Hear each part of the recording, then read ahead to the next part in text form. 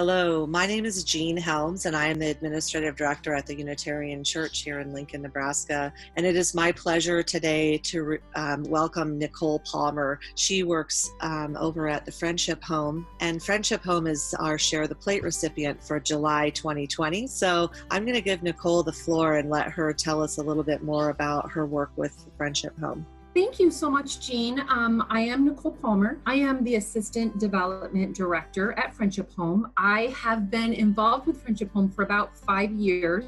Between being a volunteer and a staff member, I've been on staff for about 3 years. I do a lot of public speaking, so these are new to me with the Zooms, but I am usually out in the community quite a bit. And then I also do our event planning. So some of our bigger events like Stuff the Bus and Safe Quarters. You will see me behind the scenes on camera for that as well. But just to tell you a little bit about Friendship Home helps victims of domestic violence find physical and emotional safety. One of the things that people don't always think about is domestic violence is not always physical abuse. It's not always something that you are going to see when your coworker is sitting next to you. Sometimes it is, and it's also hidden. It's also emotional abuse. And so Friendship Home is there to help these victims find safety from both the physical and emotional abuse. We offer safe emergency shelter as well as crisis services. So not everybody that calls our crisis line comes into shelter or is seeking shelter. Many people are, but many people are just looking for services and questions, whether it be for them or be a family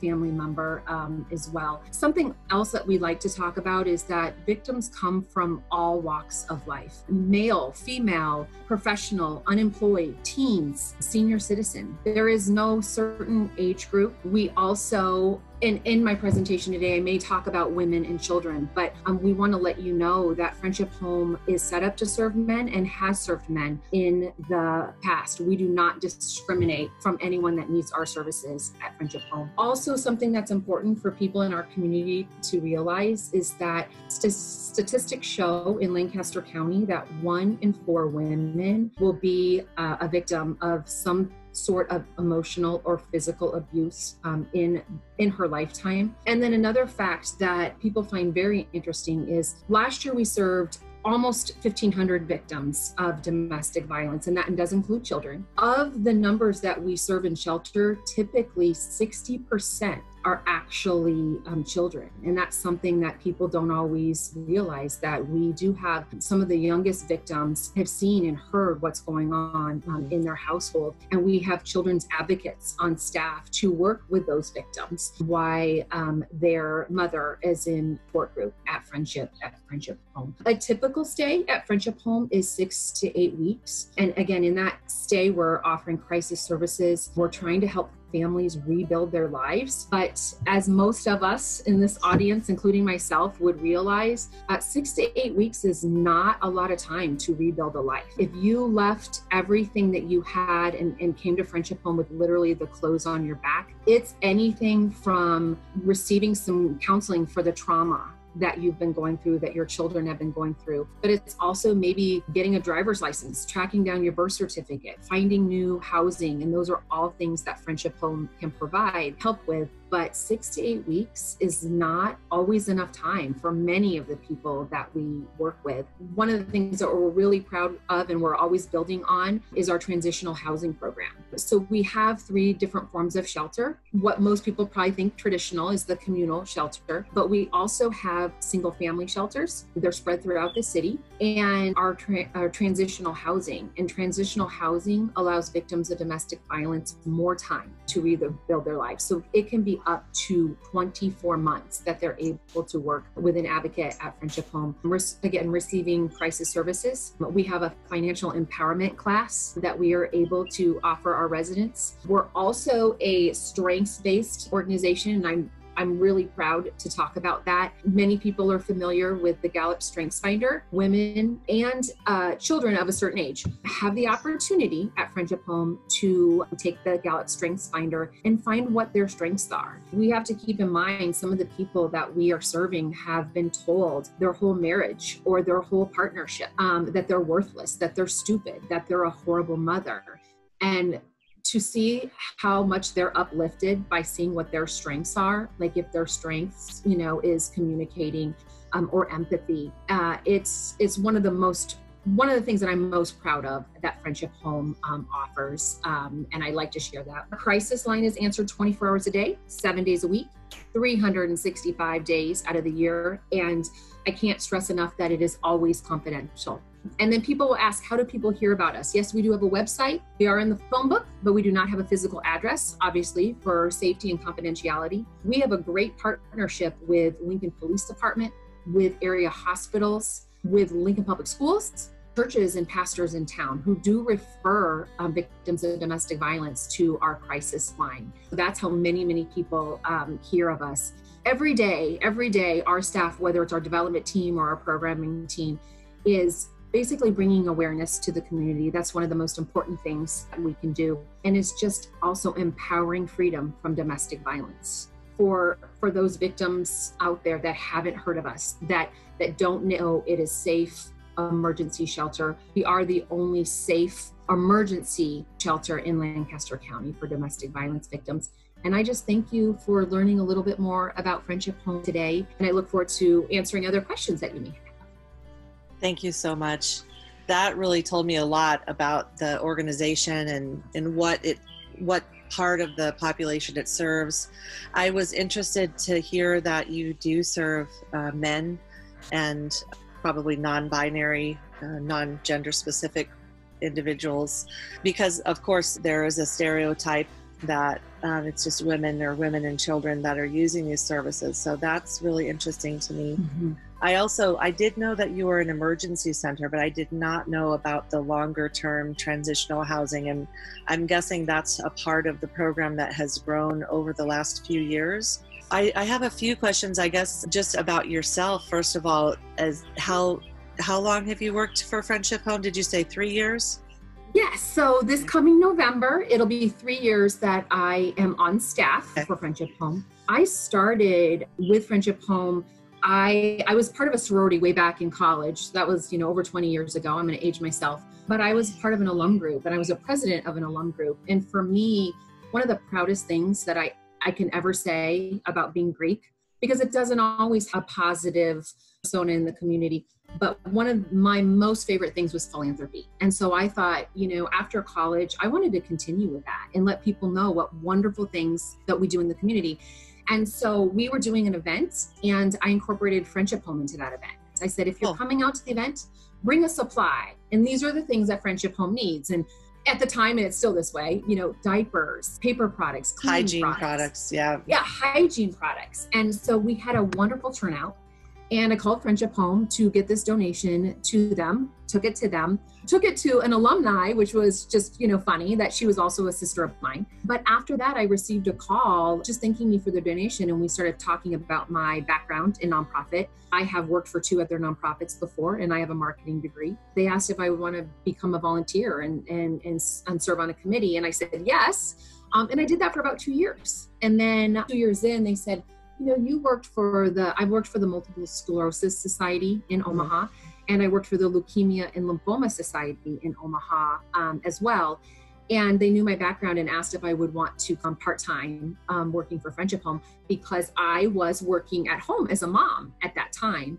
And I said yes. And again, that was 3 years ago, and it's been such a wonderful experience to work with the community. We have a fabulous community that supports Friendship Home. Yeah, I have a lot of respect for Friendship Home, and I've had friends who have utilized the services, and I've also had friends that have worked there that really enjoyed the work environment and so forth. That's interesting, and you answered one of my questions about working for other nonprofits. I find that a lot of people who, once they start working for nonprofits, it sort of gets in your blood, and it's its own universe, isn't it? It is. We talk about that a lot, that there's a lot of commitment. I think there's a lot of emotion that, we see, every day from us and what we experience, but also from what we hear from our victims. But there's a lot of reward from that when we know that, we are changing lives and saving lives every day. Yeah. Well, I guess, the question of the hour is also just what has been your biggest challenge during the pandemic? You know what, I'm going to answer that on a programming side first, and then I'm going to answer that on a development side. Programming side, Friendship Home typically has a waiting list every single day. So on average, when I was going out and doing presentations, I would say, we have 138 women and children in shelter today with 37 on our waiting list. And then I would talk about what we're doing, why we are, we're still serving them, why they're on our waiting list. But there was a few weeks where we weren't receiving a lot of phone calls during COVID. That there was, I can't remember if it was hours or, a day or 2 days where we didn't have a waiting list. And that hasn't happened in years and years and years. And so I would think typically you would be like, oh my gosh, that's wonderful, right? But we knew it was because of COVID-19. We knew that sometimes someone's chance to call us is when their spouse went to work. And with so many of us either losing our job or working from home, our victims are isolated.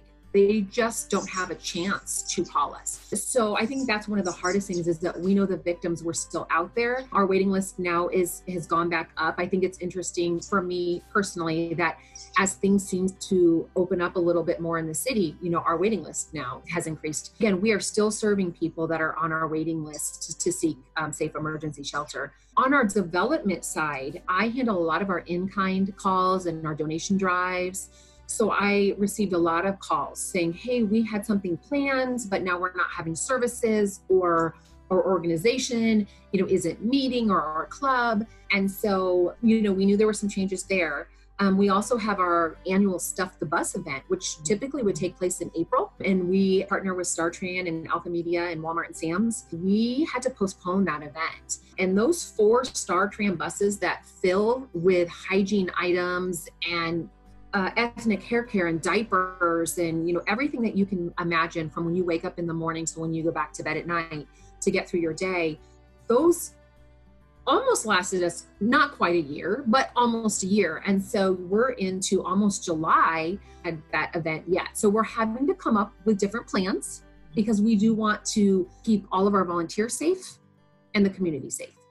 Well, that leads really, really nicely into my next question, which is just, aside from monetary donations, which is part of the reason that we're doing this Share the Plate, is to share some financial help with y'all. What are other ways that people can volunteer? Do you want to talk a little bit more about, maybe some of the bigger things like safe quarters, but also are there other volunteer opportunities? I'm not aware of whether there's safety issues with volunteering, and I'm sure it's limited to some degree to certain events. I'll address COVID and then non-COVID. With COVID, yes, it has been a little bit more difficult. I will tell you that currently we have some outdoor work available. If anyone has a green thumb, or even if they don't and just say, hey, I'm great at raking, that's okay too. But we do have plants and trees and shrubs at our communal location and at our service center. And so we have been looking for volunteers. A lot of times it's families because they're already staying together. And we even ask if they want to bring their own tools so that they don't have to share tools with someone that was just in. So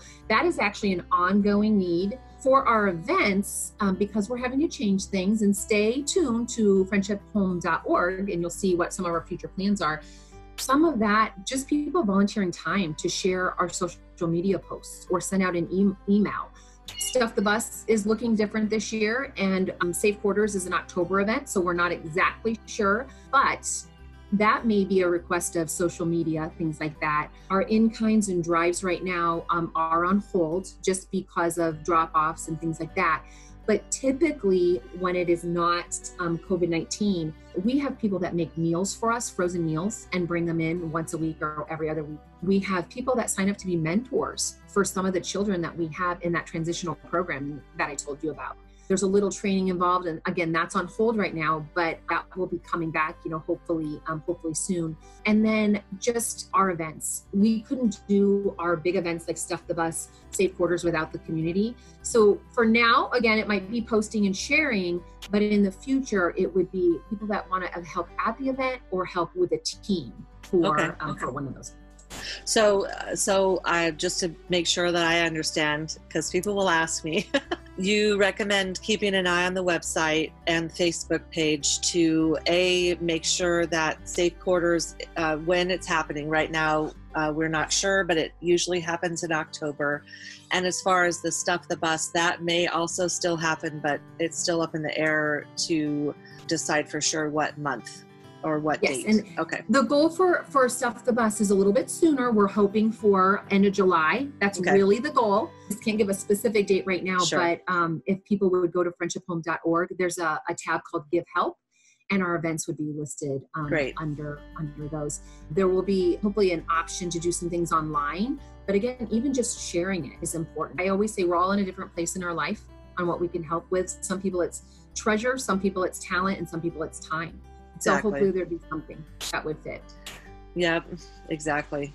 Well, we've been supporters of Friendship Home for many, many years and have had a good relationship. And I really admire your work. And I wish you the best in getting through this strange time that we're in. We look forward to hosting you in person again next year. But in the meantime, I really appreciate you taking the time to do this interview and let us know more about what you have coming up. And I guess I just want to close with, is there anything else that you'd like to add that we haven't touched on? Jean, again, thank you so much. The community in Lancaster County is fabulous. And when people say, what can we do? Awareness of what we offer for that victim that needs our services. And then everything else I think follows. When people know what we do, they know we're Safe Shelter, they know what we might offer for volunteering. And for those that want to be a donor, they know what we do and that their money is helping save and change lives every day. Great. Well, thank you. Thank you so much. Thank you so much. You too. Thanks.